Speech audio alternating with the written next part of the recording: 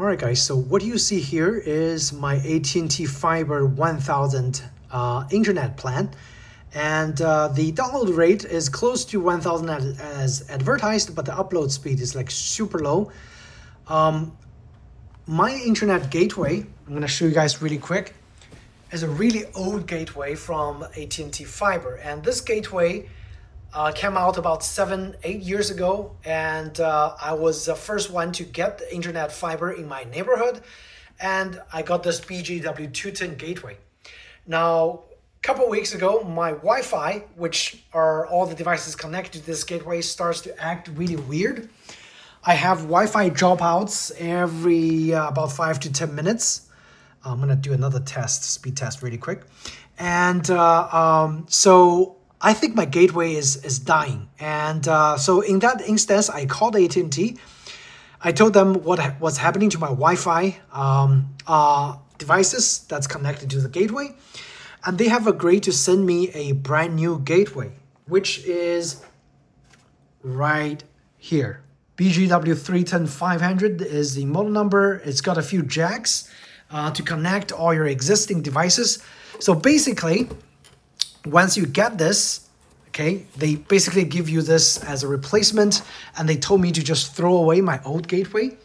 But sometimes, if you have the same gateway and your gateway stopped working, they will ask you to return your gateway. Okay, so make sure to follow the instructions specific to your AT&T Fiber, internet support, whether you need to keep your or discard your device or you need to return your device. Follow the instructions. And for this gateway, it just comes with a power cable. Okay, that's all it comes. All I have to do, they told me, is just to plug this and replace the old unit. So I'm gonna go ahead and just plug the device as instructed and show you guys the speed test. And hopefully this one's Wi-Fi is improved and I wouldn't have a 5 to 10 minute dropout happening constantly on my phone. All right, so let's check out the speed.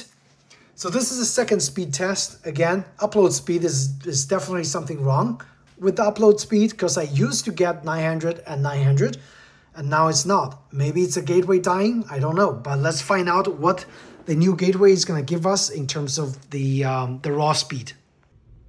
All right, so the entire setup process is rather easy. They told me that when the light goes white, it is done. So basically all I did is unplug my old device, plug all the cables to the new device exactly where they are. And you can see the model number here, BGW320. So I had a small upgrade in terms of the device and hopefully up to date in terms of performance. Now this is connected. I need to set up my Wi-Fi and change the password and my access point all to my existing setups so that all my device can still reconnect using the same setup, password, and SSID. So I just finished with updating the gateway. Looks like the download speed remained about the same. And I'm interested to find out what the upload speed is. All right, so they kind of fixed the upload speed with this new gateway.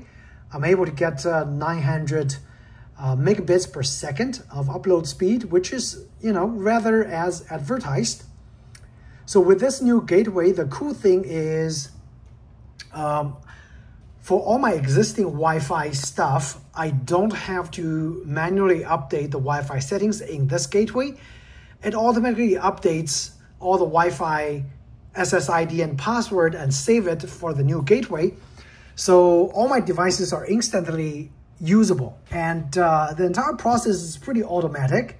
So I would say if your Wi-Fi is having, some sort of issues and your gateway is not performing as advertised, by all means, contact AT&T, let them know the issue. They'll run some diagnostic, and if they decide, yes, your gateway is kind of bad, they give you a new gateway with better Wi-Fi and everything, okay?